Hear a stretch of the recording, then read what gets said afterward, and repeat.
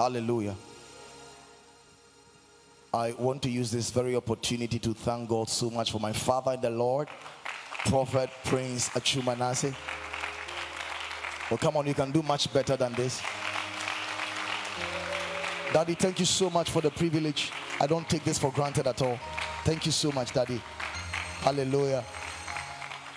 I always tell people that everything I know today, I had a foundation from him. It's been over 10 years ago, and he's still influencing my life today. I want to appreciate you again, Daddy. Thank you so much. Hallelujah. I want to thank God so much for the life of Apostle Victor also. Man of God, thank you so much. Hallelujah. And for every man of God that is here, let's appreciate everybody. The protocol, church workers, everybody. And I came here with a good friend, Prophet Clifford Nelson. Let's appreciate him. Thank you. Hallelujah. So let me share something brief with you, then we are going to pray. Tell someone we're going to pray today. Maybe you can title it Effectiveness in Prayer. Hallelujah. Now, there is something about prayer I want you to understand before we pray. The reason why many believers pray and they don't have results is to a certain extent that they don't understand prayer. Many pray but don't understand prayer. And this morning I trust that God is going to enlighten you as we get prepared to pray. Amen. Now we need to understand that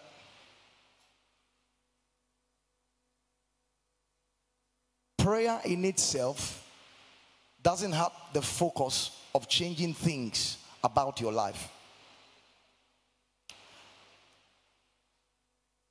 The real effectiveness of prayer is prayer changing you first.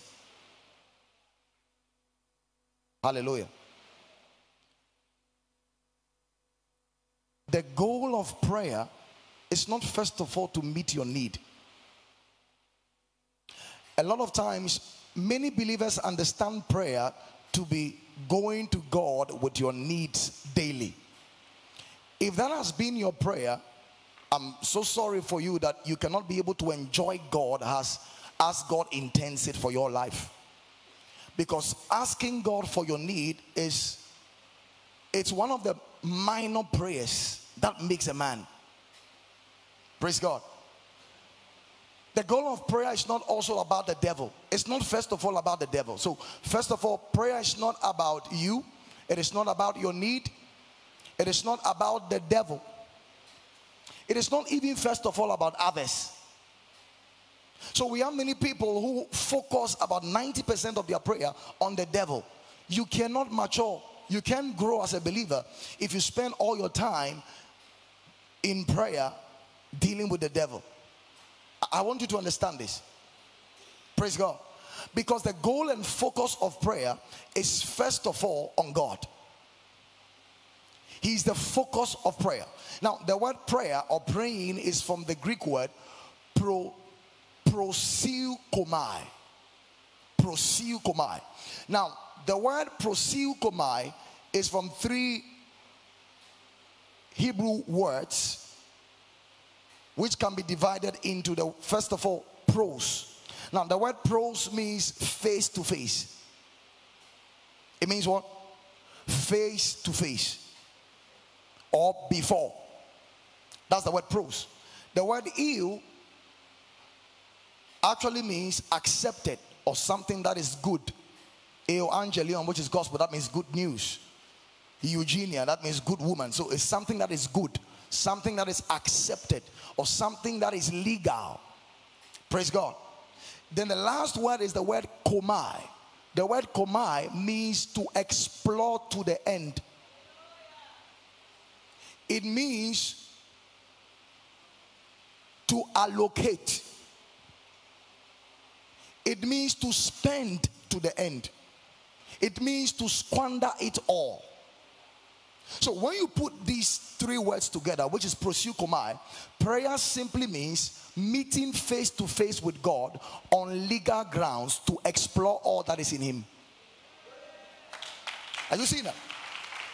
So prayer is meeting face to face with God and exploring all that is in him. Prayer is meeting face to face with God on legal grounds to be able to allocate all what he has for you. So you see, prayer is beyond asking God for needs. Remember, Adam had a daily communion with God. Every single day he had communion with God. And remember that Adam did not have a need, because everything Adam needed was in the garden. So if Adam was fellowshipping with God or praying, I need to ask you a question. What was he praying about? If we are able to understand this concept of prayer, we will enjoy the riches of prayer and why God gave prayer. Prayer is first of all walking with God. Prayer is mingling with God. Prayer is staying with God until you become like him. Prayer is fellowshipping with God. Many don't know this. So prayer is first of all a fellowship. It's you adoring him for who he is. You are not just there for need. You are staying with him. You are exploring him. When we understand this, we will enjoy prayer beyond answers. Because there are answers in prayer and there are rewards in prayer. After God meets your need and he answers your prayer, what next? It's possible after having that new job, you may not have time for him again. So what God intends in prayer is beyond answering your prayer. So there are answers in prayer and there are rewards in prayer. There are sometimes you pray about something for a long time, you may not have answer, but in that process, in that continuance, what is happening is that prayer is changing you without you knowing. So it's beyond meeting a need. The prayer is now tempering with your emotions, because the more time you spend with God in prayer, your soul is submitted to God. The more time you spend in prayer, your confidence in God begins to enlarge. Many are afraid today because they don't pray. The more time you spend with God, you fellowship and engage in intimacy with him. The more time you spend with God, you give him the platform for him to temper with your life. Listen, the first thing you do when you go into prayer is God. Focus on God. Praise God. Focus on who? On God. He's the focus. You adore him. You allow him to do a heart check on you. Because there are many believers who pray, they speak in tongues so much, but they still have bitterness in their heart. So their prayers are weak and ineffective because God hasn't yet tempered with your hearts. So it is in prayer that God checks us. Hallelujah. So many believers don't understand the goal of prayer. If we do, how we pray will change. Hallelujah. There are three things God gave to man in the garden. You can write this down. The first thing he gave to man is breath. The second thing he gave to man is food. The third thing he gave to man was work. You can call that service. You can call that ministry. But it was work. So the first he gave to him was breath. And if man wanted to keep living, then he must respond to God's breath by breathing. If man wanted to live, he had to eat. If man wanted to accomplish God's purpose, he had to work. Follow this carefully. So man had to breathe in order to eat, in order to work. That was the process. If he fails to breathe, he will not have life to eat. If he fails to eat, he will not have strength to work. That was the process. God intended it from the garden. Now, If Adam chose to stop breathing, it was going to affect him. How? Because he would choke himself to death. And when he chokes himself to death, he can't move. The organs of his body will not be able to function. And therefore, he can't eat, and therefore, he can't work. Do you know that in the New Testament, it's the same process God gave to man? When you got born again, God gave you breath, eternal life. But if you want this life to function, you must keep breathing. How do you breathe? Prayer. In 1 Thessalonians chapter 5, verse 17, the Bible says, pray without ceasing. Do you ever cease to breathe? I'm communicating with you. Do you ever cease to breathe? You don't cease to breathe. So you breathe without ceasing. So if the Bible tells us to pray without ceasing, this simply means prayer is the breath of the soul of the believer. Now, this is a very important thing I'm sharing with you. Prayer is the breath of the soul of the believer. What natural breath is to the natural man, prayer is to the spiritual man. A believer who prays is a believer who is breathing. A believer who doesn't pray is a believer who is gradually choking himself to spiritual death. And I told you that when you cease to breathe, there are two things that's going to happen to you. First of all, you can't function. And secondly, you begin to decay.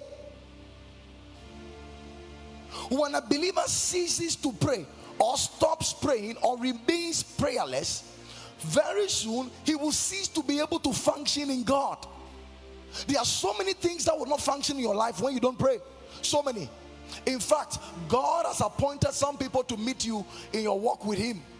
You may never meet them if you don't pray.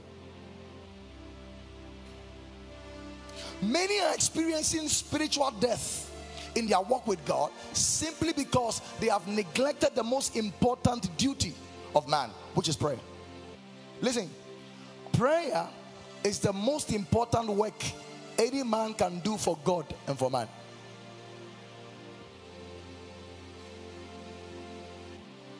It is.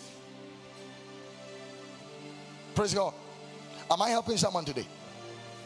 So the priority of a spiritual man is prayer. The most accurate measure of the spiritual health of a man is his prayer life. Maybe let me repeat that again. The most accurate measure of the spiritual health of a man is prayer. In other words, prayer is the pulse of life. If a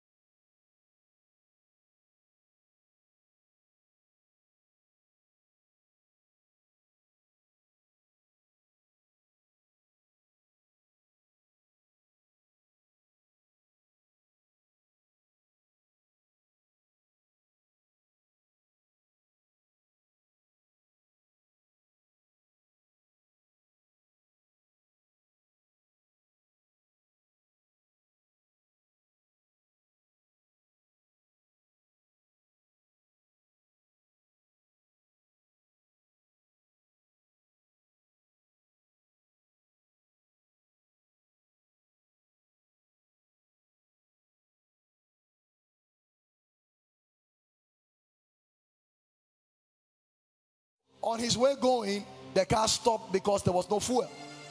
So a couple met him on the way, and they realized that they had a little fuel in their gallon. So they gave him the fuel, and then he topped up the fuel and started running or moving.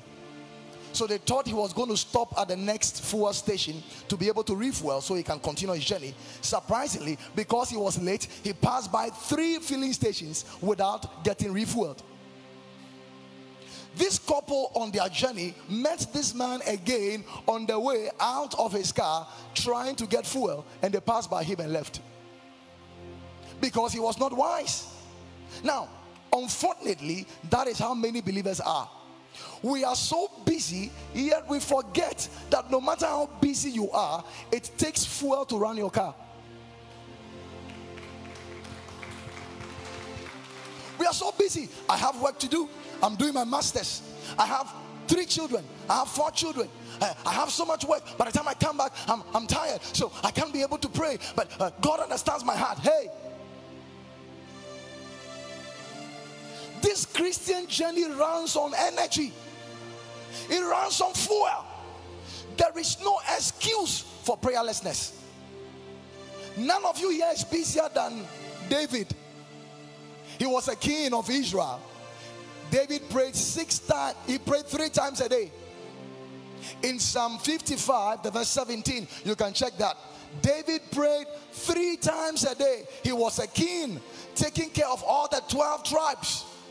Evening and morning, at noon will I pray and cry aloud, and he shall hear my voice.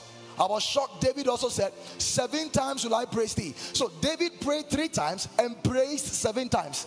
Where did he get the time from? He was a man of war, training constantly. Where did he get the time to pray 3 times and praise 7 times? Daniel was a politician. He was a politician. In Daniel chapter 6, the verse 10, Daniel prayed 3 times a day, morning, afternoon, and evening. I don't think you were more busier than Daniel. Check that. Now when Daniel knew that the writing was signed, he went into his house, and his windows being opening in his chamber toward Jerusalem, he kneeled upon his knees 3 times a day and prayed and gave thanks before his God, as he did aforetime. That was his lifestyle. Jesus was so busy. No one was busier than Jesus. He had crusades, he had counseling sessions, he had conferences, he had open air crusades, and all kinds of meetings with people. Yet you read several times that Jesus will withdraw himself to pray. When a crowd got so large, Jesus will withdraw himself and go to the place of prayer. He spent whole nights in prayer. He spent all days in prayer. Jesus spent time in prayer because he was busy. Listen, because you are busy, that is why you must pray. Susanna Wesley had 19 children, and John Wesley was one of them. Yet she prayed every single time, not less than 2 hours. 19 children. What excuse do you have why you don't pray? Any excuse you give why you're not praying simply means that whatever is keeping you from prayer is an idol. If it's your work has become an idol. Because 24 hours a day, 7 days without prayer makes 1 week. Weak. That's how weak you are. Because you don't make time to pray. Hallelujah. I read about how these old saints had so much time to pray, yet they had so much time for the work of ministry. And I realized that the church is failing because we fail in the place of prayer. In fact, the most important preoccupation of the devil is to keep believers from praying. Haven't you realized anytime you decide to pray, that is when you begin to have more phone calls? Haven't you realized the day you decide to pray, that is when you have running stomach? Haven't you realized anytime you decide to pray, that is when something comes up, then before you realize, you postpone it? I have good news for you. It is the devil looking for you. He doesn't want you to pray. You know why? Because when the weakest believer goes on his knees, hell trembles. That simple prayer you can make on your lips can turn hell upside down, and the devil does not want that. So he's going to make sure that he's going to overwhelm you with your problems, overwhelm you with challenges of life, overwhelm you with the marriage, so much so that you will rather choose to cry than to pray. But the other day I checked my Bible in James chapter 5 verse 16. The Bible says, who is afflicted, or which one of you is afflicted? He says, let him pray. He didn't say let him cry. He says let him pray. We got to pray as a church. There are 3 spheres of prayer. The first sphere of prayer is united prayer or corporate prayer. When we meet like this and we pray together, that is corporate prayer or united prayer. Every believer must be involved in united and corporate prayer. The second sphere of prayer is family prayer. Every believer must pray as a family. You must pray with your children. You must pray with your husband. You must pray with your wife. It must be part of the family. In fact, a family that does not pray is like a house without a roof. Anything can enter. There are so many things people are going through today as a family simply because they did not pray as a lifestyle. Listen, if you can spend only 15 minutes with your family, your wife, your kids on a daily basis, so many things you are going through today will change. So don't be more busier than your prayer life. Then the third sphere of prayer is what we call personal, private, or secret prayer. This is how God tempers with you and changes you. Every believer must have a private prayer life. You must learn to pray alone. Jesus learned to pray alone. You must learn to pray alone. I read the other day about the Moravian brothers. These were a group of believers who decided to sell themselves into a cave and then pray for revival. They prayed for 24 hours a day, every single day for over 100 years. How is that possible? So they were running in shifts. This one does 2 hours, they come back. The next one goes into it. This one goes to cook, they prepare. This one moves. 24 hours a day for 100 years and over, every day. A group of intercessors went for an excursion in Germany to go and see the tower on which they were praying. Up till now, the glory is still there. When you go there, you are going to fall on your feet. You can't stand on your feet. The glory is still there. I read of a man called Praying Height. This man could just pray. He prayed until his heart shifted from the left to the right. And the doctors told him to keep quiet for some time so that it can heal. He said, okay. When he went back to pray. Samuel Chadwick died at the age of 28. He prayed until there was a time he went in a place where there was snow. He prayed until the snow on his body melted.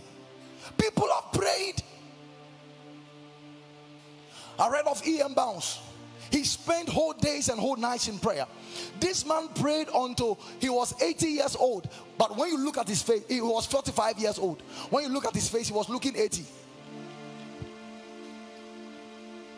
People prayed. Leonard Ravenhill, he spent 14 hours with God a day. Am I saying you should do that? These people are to serve as a challenge.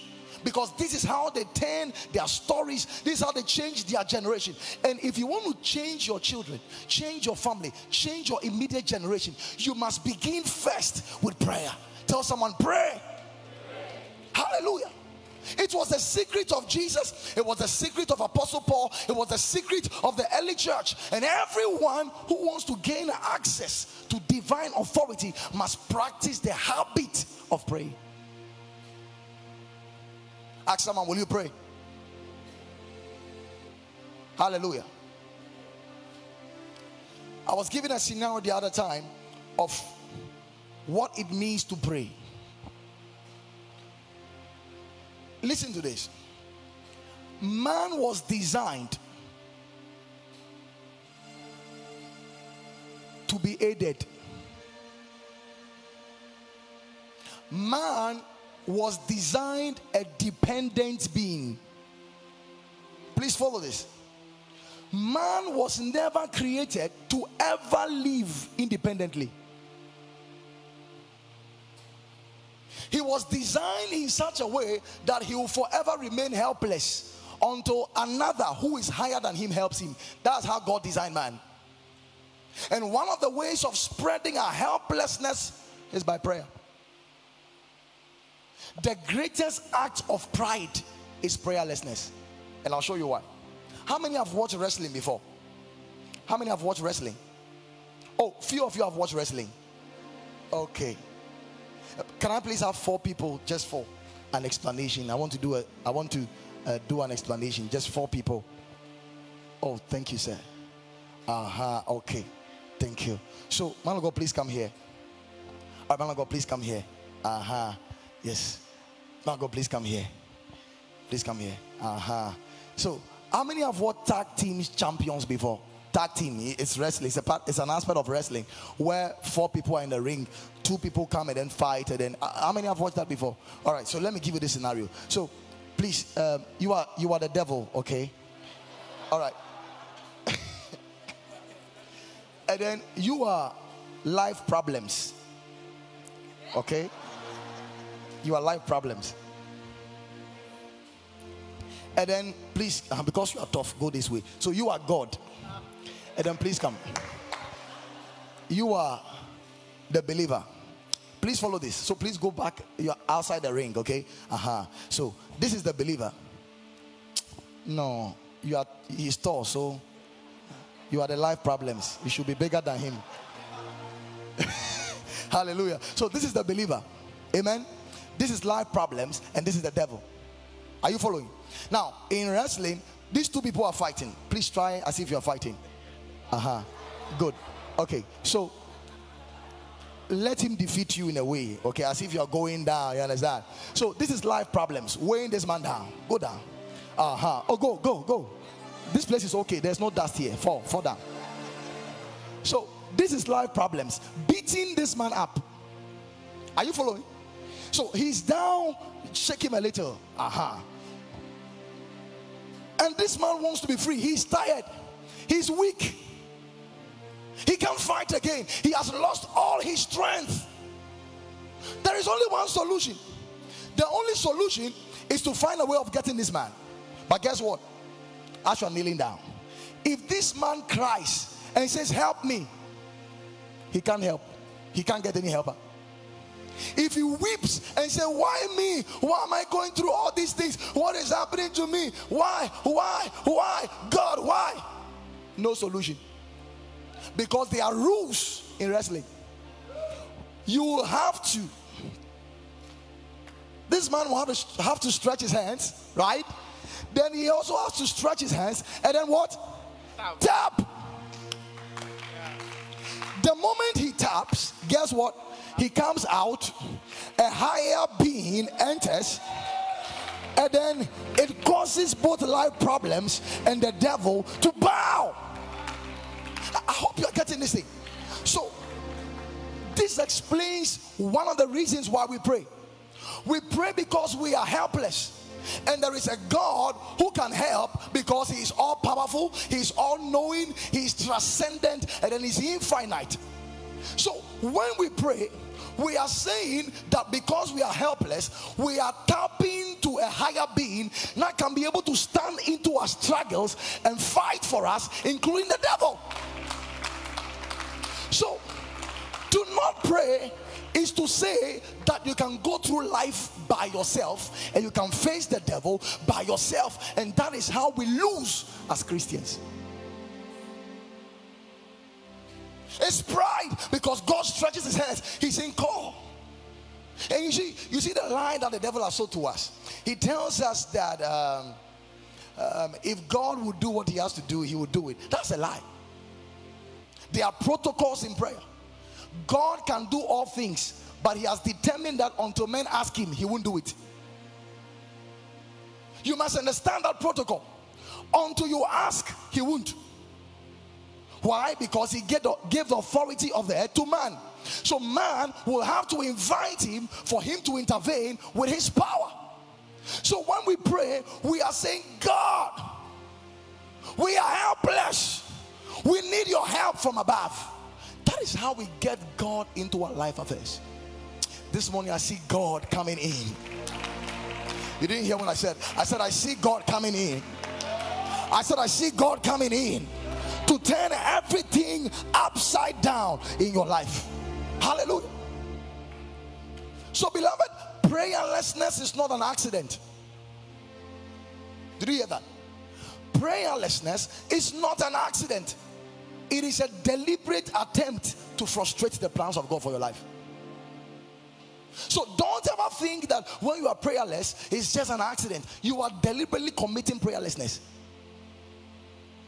A believer says he does not have time, yet every 30 minutes he replies a message on phone. Every 30 minutes he checks how many views on his status. yet you haven't checked your status in heaven. Praise God. So all the excuses we give why we're not praying are the more reason why we should pray. There is always time. Tell someone there is always time. How many hours do you have in break at work? Probably you have 1 hour break. Do you eat for 1 hour? Is there anybody who eats for 1 hour? So what do you do with your 1 hour break? So you see, you have time. You can eat for 10 minutes and go and find some bungalow, or go and find the back of a kitchen, or go and find somewhere, kneel down and pray. And you will see things happening. You will see things happening. I know what I'm saying. You begin to see things happening in your life. Listen, on top of all your life problems, on the list, the list of your problems, on the topmost top of all your life problems, it's not marriage. It's not finances. It's not a new job. It's not a new car. I'll tell you, it is prayerlessness. If you solve that problem of prayerlessness, very soon you will cancel all the other problems one after the other. It's that simple. Prayer is how we get God into the affairs of life. Tell someone, pray. When you don't pray, you are disconnected from God. When you don't pray, you will never be able to desire for more of Him. When you don't pray, you begin to sap your moral strength. When you don't pray, you are saying, God, I am omnipotent. I can. I am all-knowing. I can. I am everywhere. I can. That is how come you display the greatest pride ever. We must pray as a church. We must pray. There are 3 approaches to prayer that will change your life. Can I help you? It's the basic approach to prayer. The first approach to prayer is what we call communion. So you don't just begin prayer by just rabakata, rabakata, epakataka, epakataka. No. When you wake up in the morning or you go into God in prayer, you first start by communion. Because like I told you, prayer is not first of all about you or about the devil or about your need. It's first about who? God. So you start by communion. When I say communion, I mean adoration. That's number 1, under it. Adoration. You begin to adore Him and worship Him. You bless Him. You take your time. You bless Him. Oh, as you are blessing Him, the Holy Spirit reminds you that you were offended, and that offense has caused you hurt, and that hurt has caused you pain, and that pain has caused you hatred, and that hatred has caused you bitterness, and you are bitter about that man, bitter about that woman. All of a sudden you begin to say, Holy Spirit, I'm sorry, help my heart. This is part of prayer. That's like how many people are not having effectiveness in prayer, because they pray asking for things when God is actually saying that, listen, deal with that bitterness to make your prayer potent and powerful. Then you begin to ask God to help you. Apologize to the Holy Spirit. He reminds you of something you did that was not right. You apologize to the Holy Spirit. It's all part of communion, because God is a being. He's not a thing. Many people come to God for things, and that is the mistake they do. Prayer is not selfish. It is not selfish. So you don't just come asking for things. God wants to walk with you. That is how come if you truly pray rightly, that prayer will change you. Then you begin to minister to God. You sing songs of praises. To minister to God means that you tell God about God. You bless Him. Oh Lord Jesus, I bless you. You are my Lord and my God. Thank you for saving me. Thank you for giving me the Holy Spirit. It's called thanksgiving. If you read New Testament prayer, you realize that thanksgiving in prayer is said more than any other kind of prayer. So you must practice thanksgiving. Oh Lord, we thank you. Thank you for your grace. Thank you for my life. Thank you for eternal life. Thank you for your Holy Spirit. Thank you for my children. You mention all their names. You thank God for them. You bless God for them. You give Him praise. You thank Him and adore Him. It's a practice. You must learn to do it. You may not feel like doing it, but you got to do it, because that is what enhances your prayer. So you bless Him and thank Him. Can you do that in 10 seconds? Lift your hands and thank Him. So many things to thank Him. Thank Him for everything. Thank Him for your job. Thank Him for your current salary. Thank Him. Thank Him. Thank Him for your husband. Thank Him for your wife. Thank Him. Thank Him. for your church. Thank him for your pastor. Thank him for the food. Thank him for the Momo alert he sent you yesterday. Thank him. You are practicing his presence. You are ministering to him. Thank him. It will kill ingratitude in your heart. Thank him. Thank him. Thank him. Thank him. Thank him.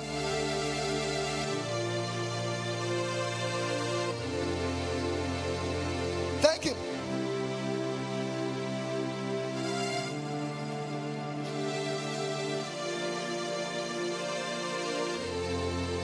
In the name of Jesus. Thanksgiving is a weapon.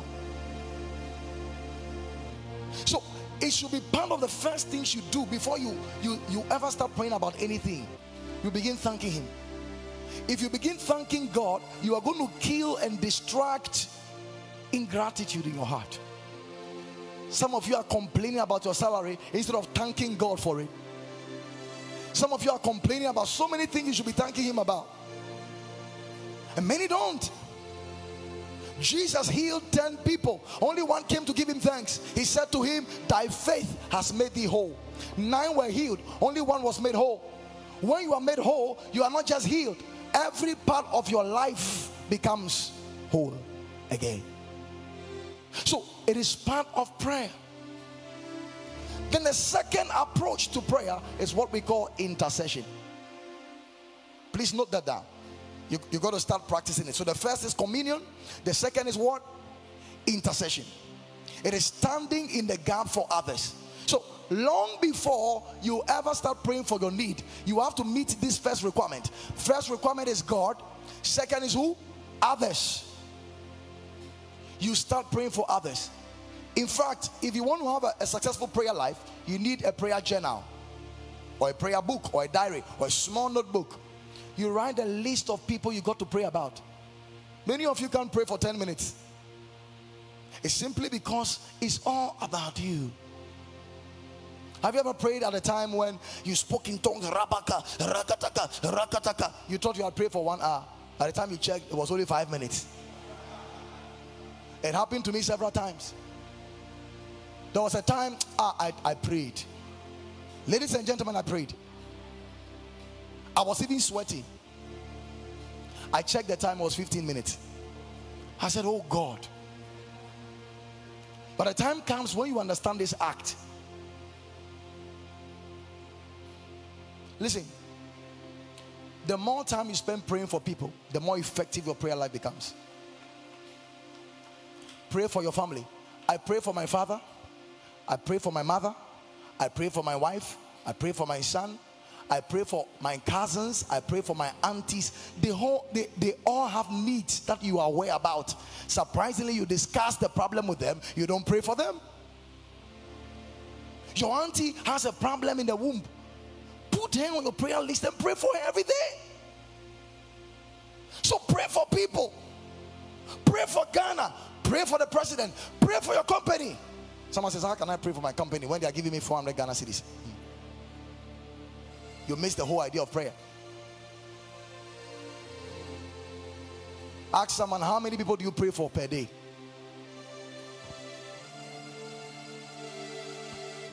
Amen. You pray for people. You have to pray for the sick. Their children in pain. You have to pray for them. You have to pray for people in Kolebu. You have to pray for accident center. You have to pray for labor ward. You have to pray for surgical. You have to pray for you have to pray. Just pray for them. Women in labor, you pray for them. You pray for all pregnant women. You pray for the Ghana Police Service. You don't know they need your prayer. You pray for fire service. Says, man of God, we are not on fire yet. Hey, pray for them. That God gives them grace to do the work they are doing to help many lives. You got to supply prayer, because prayer becomes the energy to which every other thing functions. So when you spend time praying for them, God begins to supply his spirit to meet their needs and help develop people. So the second is intercession. You got to learn to pray for people. Hallelujah. Today you're going to pray for someone before you pray for yourself. Amen. You pray for people. The Bible says in Job chapter 42, the verse 10, he says, when Job prayed for his friends, God turned his captivity upside down. If you read from Job chapter 1 right to chapter 40, everything Job was saying was about himself. Oh Lord, why? Why? Man born of a woman is a few days. He was only talking about himself. When he prayed for his friends, everything turned around. Will you start praying for people now? It will change your prayer life. Sometimes by the time I'm done praying for people, probably I decide to pray for 2 hours. By the time I'm done praying for people, I've prayed all the 2 hours. When you put people on your prayer list, you realize that you elongate your prayer life. Amen. Number 3, third approach to prayer is supplication or your petition. That is when you bring your request to God.